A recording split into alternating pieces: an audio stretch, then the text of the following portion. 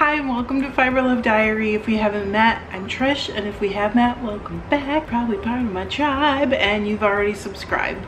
If you want to be part of the tribe, hit subscribe down below. You can also follow on Instagram and Facebook if you want to. Hey, whatever you want to do. This is the channel where I document my fiber obsession of prepping, washing, spinning, weaving, knitting, crocheting once in a while. In fact, I'm looking at a crochet project right now. Gosh, there's probably more, I don't know. A couple months ago during lockdown, I bought some bargain Jacob fleeces.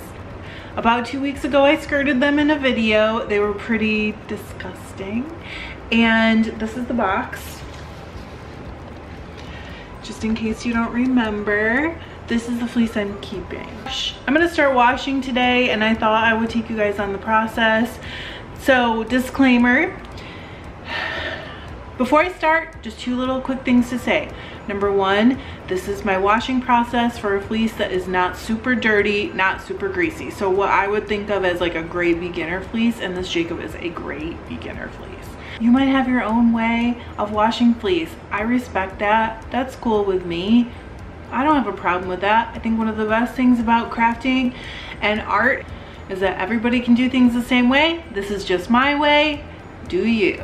All right. I gotta wash some of this. It's disgusting. I'm gonna go through the entire process. I'm also gonna card at least one bat so you can see how it looks prepped, and probably spin a small sample. So I hope you hang out so you can see the finished yarn. I'm pretty excited. The reason I bought this giant box is because number one, it was a good deal, or it sounded like a good deal. It wasn't, there was some risk involved, but it turned out to be a good deal.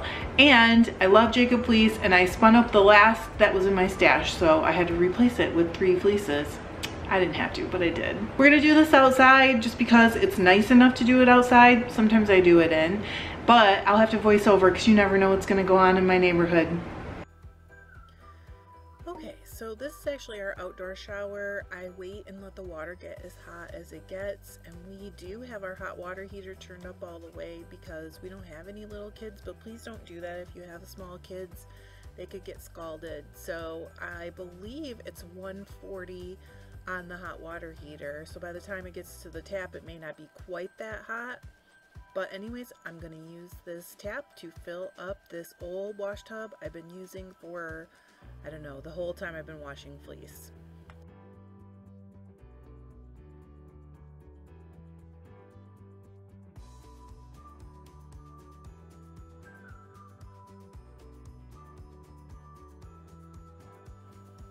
I'll be using Classic Dawn. I have tried other things. I've tried that expensive thing that I'm not going to mention. I do not think it works better. Again, you should just do what makes you happy. And I put in enough to make the water nice and blue. And then I'm going to add some fleece.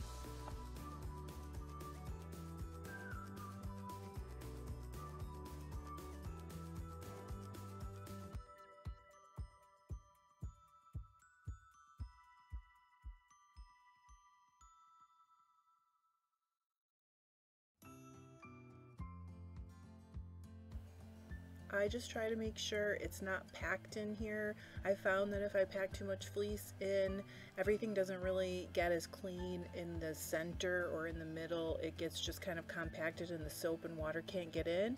But I just want to press it under the water. I do not want to move it around. I don't want to felt it.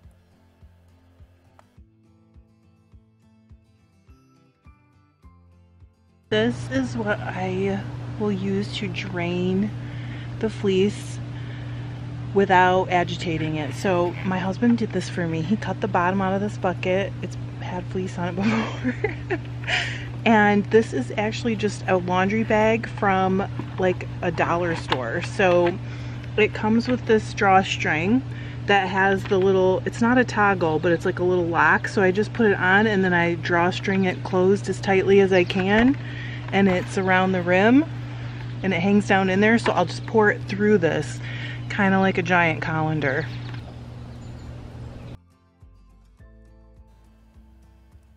Believe it or not, this is actually not the dirtiest water I've ever seen. It's actually not too bad at all.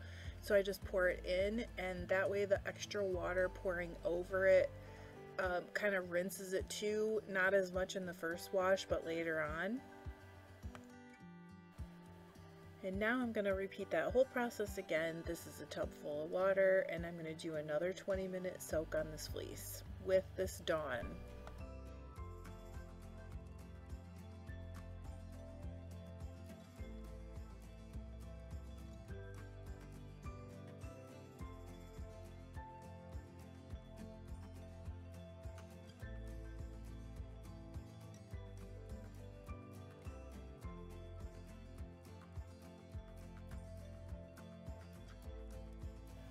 And again, I'm only going to press the fleece under the water. I am not going to agitate it around.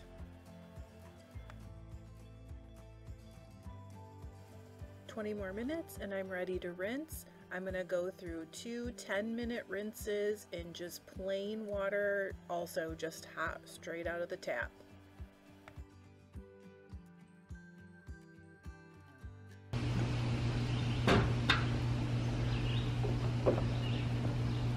So I'm actually just going to let this drain for a little bit, and then I will lay it on this towel and roll it up.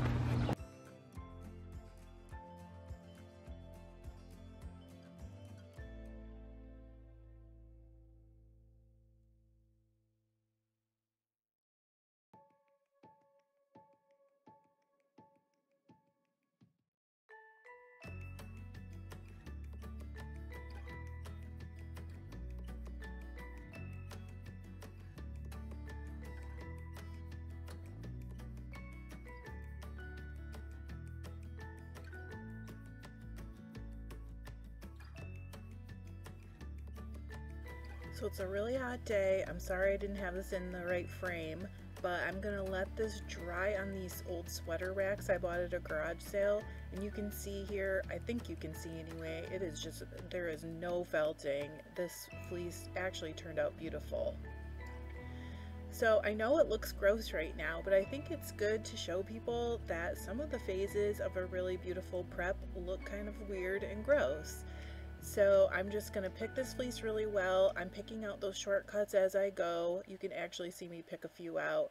And I'm going to run it through the drum carder for the first time, and you can see that first pass on the bat. This is also normal, and it's why I often pick fleece outside.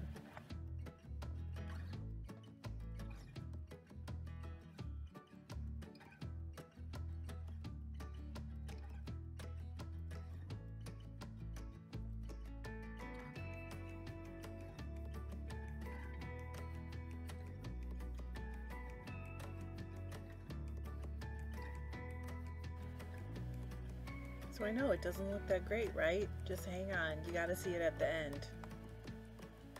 For the second pass, I actually split this bat into 6 pieces lengthwise. You can do all kinds of different things, but 6 is sort of my go-to for a bat that's not that big. I will do 8 if it's a bigger, thicker bat, but this one wasn't too huge. I just like to take each strip and pull it out kind of thin like you can see, and then I will actually just super gently hold it and guide it in so that the liquor in doesn't grab it and just like pull it all in at once. I don't usually have that problem with this carder, but I do like to control every little thing because I'm a control freak.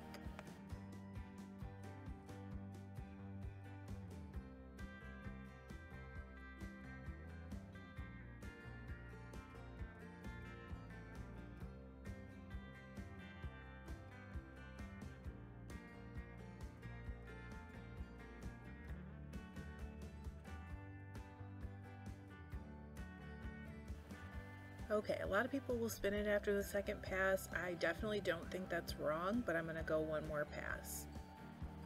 This time I only separated the bat into 4 strips lengthwise. I just didn't think it needed anything finer. And again, I'm going to pull it out into a thin layer and guide it into the carder.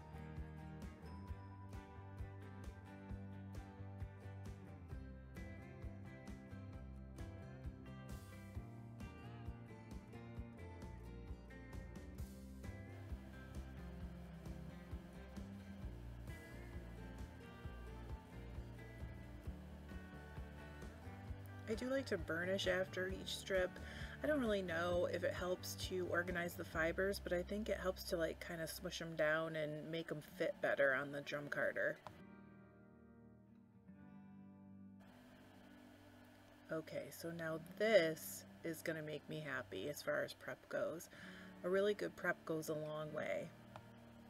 So I've discussed this before, but I haven't done it for a while. I'm going to pull this bat into roving. I have Diz roving off my Carter, but I don't think it's any easier and I don't think it does a better job, so I just do this. I think it's simpler. Once it's all into a big long strip, I'll actually attenuate each joint a little bit. I just like it better while I'm spinning.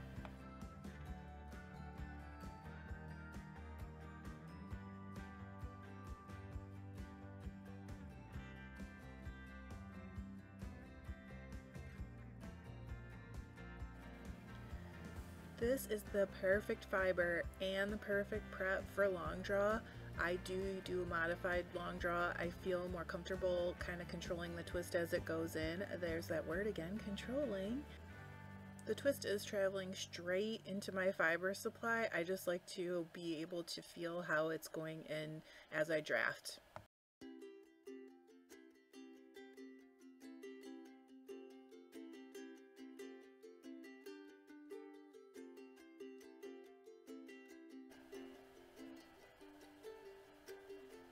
So I'm just going to make an anti-implying bracelet. It is not the same as you use an anti-implying tool for.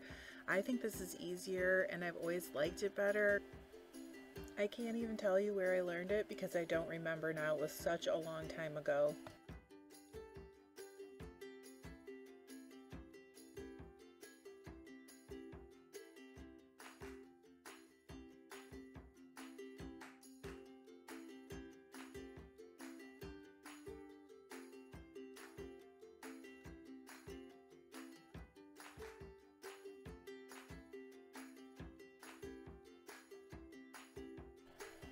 So here's the finished sample. I ended up with 80 yards and I'm gonna wait to do the rest because I have a big sari silk order coming, but it is very squishy and I am kind of in love with it. So I will definitely be spinning this up pretty soon. Thanks for watching, guys. Bye.